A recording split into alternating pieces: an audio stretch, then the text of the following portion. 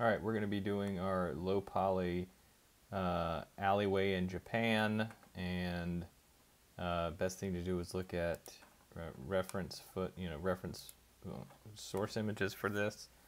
And I keep seeing this crate in there, and it really adds a cool little vibe to it.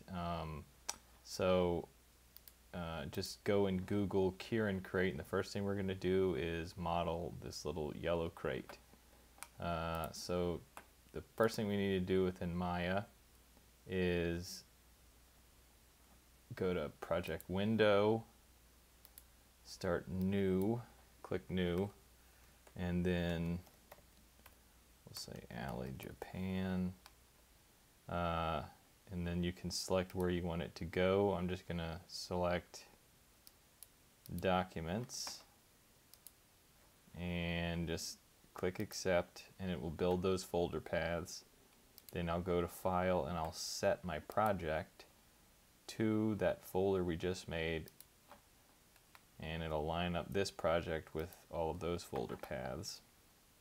So then everything should be set up, so when you go back to Safari to save this image, I'm going to right click on the image, save image as. I'm going to bring it into Alley Japan, source images, click new folder, name it image planes, create it, and then I'll rename it before I save it, Kirin crate, to store all my image planes in there and source images. And then I'm going to, back in Maya, hit spacebar to bring up my quad view, and in the front panel I'm going to go to View, Image Plane, Import Image, and you can see it's popped right up to source images because we set the folder and built those folder paths. I'm going to click Image Planes, I'm going to click Kirin crate, I'm going to import it, and it imports a plane with the image on it. So here's my grid line right here. It's a little off center, so I'm going to move it over a little bit to where this is perfectly centered, and then rotate it. I'm just going to kind of eyeball it. It doesn't need to be perfect. Something about like that. Then I'm going to rotate it just a bit. Something like that. And then to see the exact measurements, I'm going to come and click my channel box up here, right? Because if we're in modeling standard, the channel box isn't there by default. So I'm going to grab this and place it where my attribute editor is, because it's going to come in handy. And then you can see that my measurements are negative 1.52 and 0.382 for rotate Z. So then I'm going to, in my outline, I'm going to bring my outliner up so I can kind of have something, be able to select things. And I'm going to press move this back out of my way so I can kind of use this space right here. And then with my channel box also selected, I'm going to, with the image plane selected, come down here to this button where it says create a new layer and assign selected objects. When I click that, in my display under my channel box, this layer 1 is going to be created. If my image plane is selected, it's in that layer now. So I'll click layer 1, double click it, and then rename it image planes, and that's going to let me put all my image planes I work with this scene into this layer and be able to kind of control them from there. So I'm going to click save. It's now named image planes. And in this third little box, I can hit T. If I click it once, it'll go to T. If I click it twice, it'll go to R for reference. So what that's doing is if I click off of my image plane and I try to select it, I can't, which is going to be good for when we're modeling. We won't be accidentally selecting this. I can still select it from my image, from my outliner if I want to, but when I'm working on this, it's not going to get in my way. So then I'll click my outliner and minimize it. I'm going to come to this view right here and just bring in a cube. I'm going to go to my wireframe mode right here so I can see what I'm kind of doing. I'm just going to stretch it And I'm just paying attention to this side because we're going to just be building this in, you know, a quarter of it, and then mirroring it. So something about like that is good. And then I'm going to go hit spacebar to go back into my quad view. And then on this side, on the side view, I'm going to scale it just on the Z. If you saw the reference photos, it's not nearly as deep as it is wide, so something about like that'll do. And then I'm going to come on to this opposite side. I'm just going to be working on this little quarter right here. And so I'm going to delete this back, and I'm going to delete this top, to where I just have something that looks like that. I'll come over to my modeling toolkit, right? So I was just holding right mouse button to select the faces and everything. But you can also work for your modeling toolkit. So I'm going to grab the vertexes and then click up here on Snap to Grids. When I click that and I select my vertices, I'm going to hit Move or press. Remember, you should remember WER, those hotkeys. And when I start to move this over on the X, it's snapping, and now it's perfectly snapped in the center. I'm going to grab these back ones from the side and do the same thing. I'm going to grab this Z and then move it to where it's right in the center. So now I'm just working on this this quarter right here. So now I'm just going to cut, you know what I'm going to do? I'm going to go into my outliner so I can see better. I'm going to hit this image plane and go back to my channel box and lower this alpha gain to like 0.2 so I can see what I'm actually doing. I'm going to grab my start working on my little quarter right here by going into the modeling toolkit, multi-cut, and I'm just going to hit sometimes you have to like start clicking on it to get it to register on this window, on whatever window you're working with. So I just clicked that and then undid it, and then now I'm just going to hold down Control, and oh, it's on grid. So make sure you turn off grid when you start to work with the multi-cut tool. So with this, I'm just going to, I just hit spacebar and went into that front view. I'm just going to place these cuts where they need to be.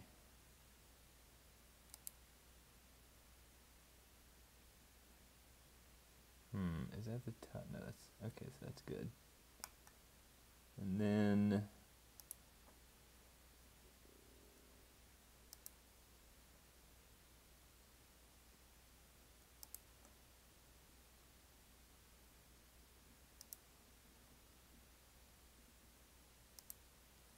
alright, so I just made, this is going to be what we cut out, and then all these little ledges right here are what I just cut in with that multi-cut tool. All the things that we're going to have to bevel are the things that I just put those in. So I'm going to come back out by pressing spacebar, and then I'm just going to eyeball this side one where I kind of think it would be, maybe like there.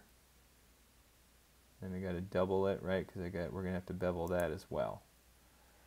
All right, so that's going to be my little, side over there. So I can come into my face mode and then select this, and then select this. And I can delete these.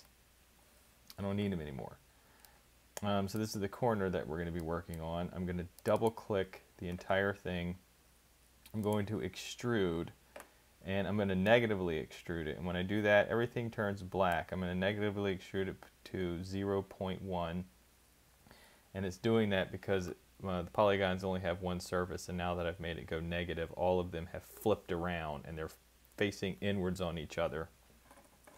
So I'm going to hit select to finalize that. I'm going to select the entire, double click to select every face on this model. And I'm going to go up to mesh display and just click reverse, and this will reverse that. So if you're ever working on a model and for some reason you have a polygon that's black, you can't seem to change the color of it, it's probably reversed, and you might need to like select it and go up to Mesh Display and reverse it. Alright, so that's good. I'm going to go and grab the edge component and double click on this to loop select all of this. Then I'm going to bevel this. I'm going to make the segments 2, and I'll make the fraction like 0.7 or 0.6. That looks good. Then I'll click selection to finalize that. And then I'm going to select all of these little faces that I'm going to extrude, except for this right here, because you can see on the photo that it's not, that's the only place it doesn't kind of have a bevel. It's got these little other architectural things that we're going to do. Actually, before I do that, let me go in and delete these faces, because when we mirror everything, we don't want these faces here. So I'm going to go in and select all of these, delete them. I want these to stay there, but the ones where the little cross section is, we want to delete those.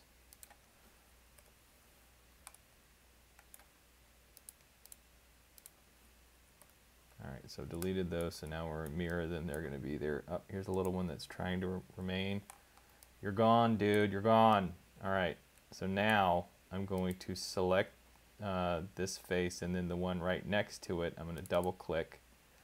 I'm going to select this face, and then the one right above it, I'm going to double click. So I'm just holding shift this entire time.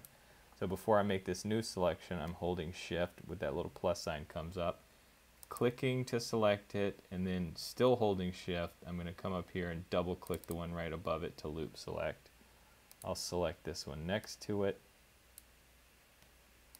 I'll select this one next to it. And if this is kind of, if you're having a hard time doing this, just know you got to kind of get used to it. You can even go in and select them all individually if you want to. Okay, so I've selected all the little cross cuts that we made except for the ones right here. I'm going to leave those as they are. I'm going to extrude this, go to a thickness of 0.1. That's good. Oh, okay. What is happening there? Oh, look at this. So we didn't deselect these, so I'm going to undo this extrude, and I'm going to come to this top view here, and I'm going to go into wireframe mode so we can see this. I'm going to hold control down and then drag out here, and then hold control and just click these. Well, I'll just keep marquee select, holding control down to deselect these, because I don't want to extrude those. So now these are not selected, just the ones on the side. So I'll extrude these now to 0.1. That's what I want. Okay, so that's kind of, we're getting there, we're almost there. So the next thing I'm going to do is add these little, this little cut here, and then this little slanted thing. So I'm going to go up to my edge and select this edge. I'm going to select this, this, this, and this. So the 1, 2, 3, 4, 5 edges, and then I'm going to bevel these, but I'll bring them down to like 3.3, and then I'll do the select tool to lock those in. And then, so you can see we have n-gons now here, here, here.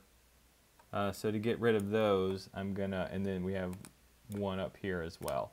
So to get rid of those, you know, we're just gonna go in and target weld this to this, so that gets rid of that.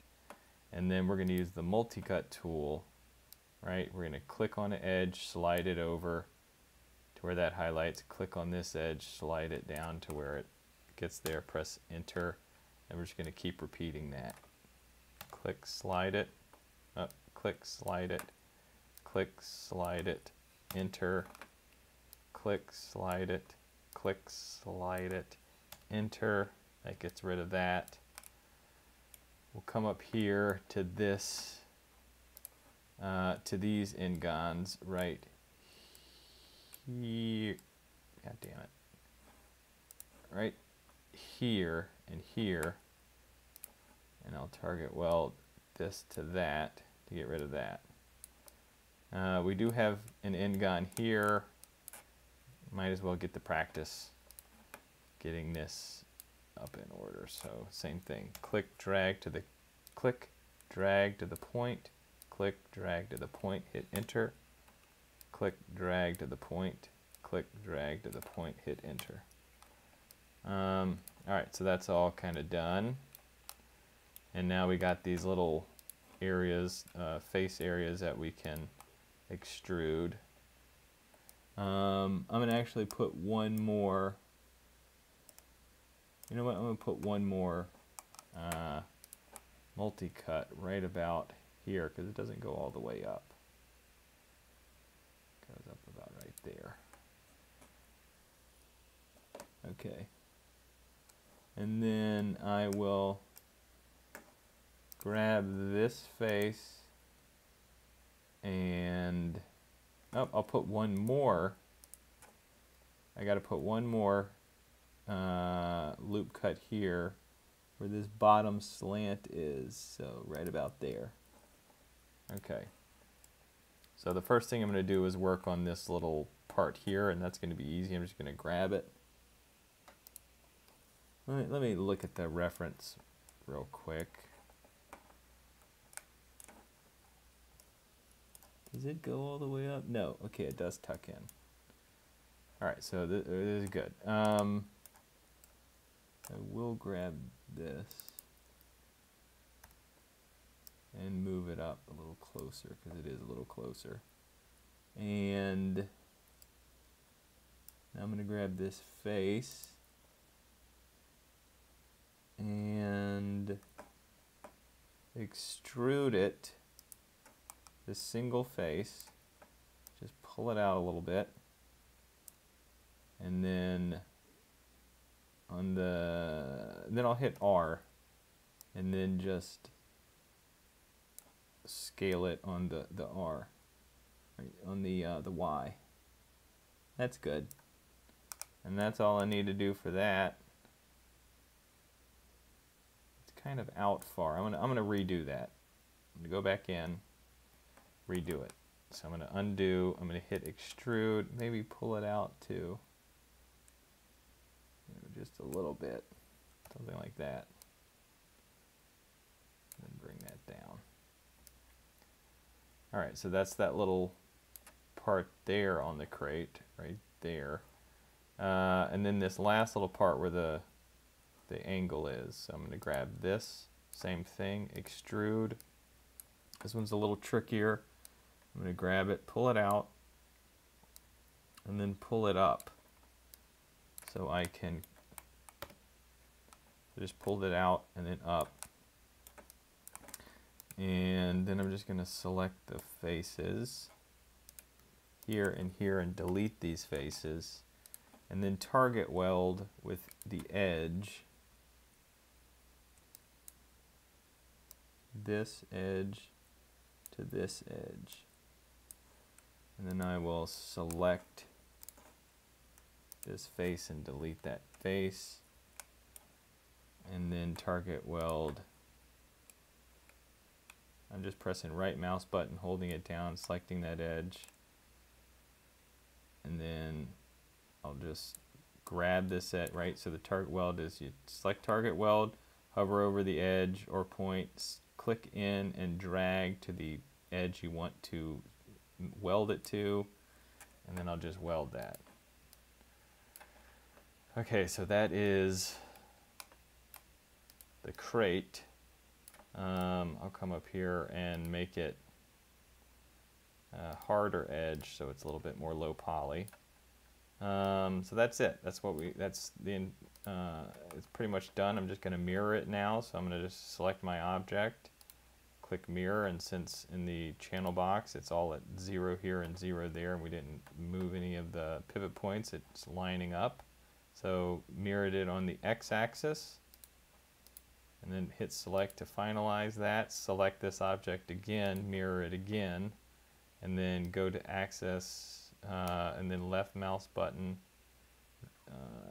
drag it to where it goes to Z, and then hit select to finalize it, and that's our crate. I can right mouse button, go to assign new material, come down to Arnold shader, come down to AI standard surface. This is the one we're going to be using for all of class, so AI standard surface. And then to get to it, you can see all this garbage that is in Maya. I'm going to come up to edit, delete all by type, history, and then that'll get rid of that and clean up this. And then I'll go to AI standard surface, color, and I will make it, let it come up like that. And I'll make it a little orange, yellowish color, a bit more orange. And then that's it. So that's our little crate. We'll texture it later. We'll make some beer and texture the beer as well for the next tutorial. So that's our little crate. And if you look at it in Arnold, we'll add under the Arnold tab, if you want to add a physical sun to look at it, it's pretty good. So that's our little crate. We texture it to look even better, and then from far away you can see it's, it's kind of low poly, but it looks, it's a good little crate. All right, so that's it. Next we'll be texturing it and making some bottles and populating the crate with that and making some lamps. So stay tuned. Save.